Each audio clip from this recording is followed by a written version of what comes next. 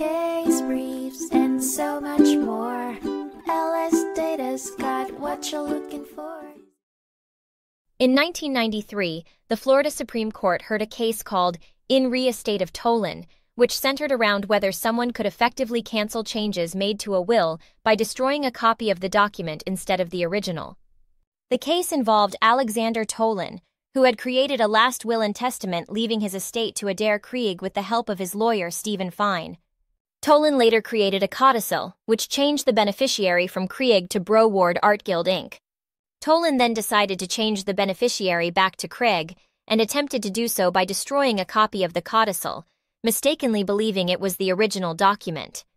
The court had to determine whether destroying the copy effectively revoked the codicil. Both parties agreed on the essential facts.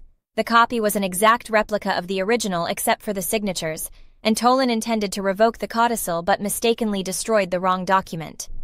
The court ultimately ruled that destroying the copy did not effectively revoke the codicil.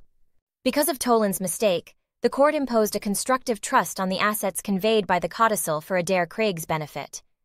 The court emphasized the importance of distinguishing between an original and a copy and approved the district court's decision that destroying a copy was not an effective revocation of the document. The case was remanded for further proceedings. Case briefs, and so much more. LSData's got what you're looking for. Visit lsd.law, elevate your mind. Leave the stress of class.